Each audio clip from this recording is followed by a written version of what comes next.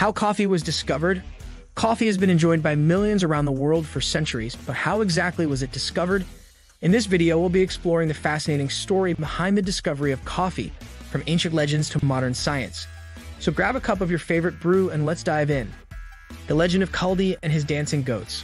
One of the oldest stories goes back to an Ethiopian named Kaldi. According to legend, he noticed his goats becoming more energetic after eating cherries from a certain tree. He tried some himself and was filled with energy. From there, he took some beans from the tree to a nearby monastery where they boiled them in water and drank it as we do today, thus discovering coffee. When coffee comes to the rest of the world, from Ethiopia, coffee began its journey around the world. It is believed to have made its way eastward into Yemen, then on to Egypt, before eventually reaching Europe in 1615.